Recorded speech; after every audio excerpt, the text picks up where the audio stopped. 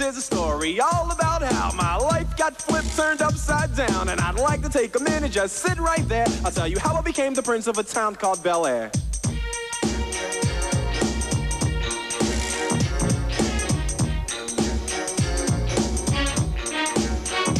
In West Philadelphia, born and raised, on the playground is where I spent most of my days. Chilling out, maxing, relaxing, all cool and all, shooting some b-ball outside of the school. When a couple of guys who were up to no good started making trouble in my neighborhood. I got in one little fight and my mom got scared and said, "You're moving with your auntie and uncle in Bel Air." I whistled for a cab and when it came near, the license plate said fresh and it had dice in the mirror. If anything, I could say that this cab was rare, but I thought, man, forget it. Yo, home's the Bel Air.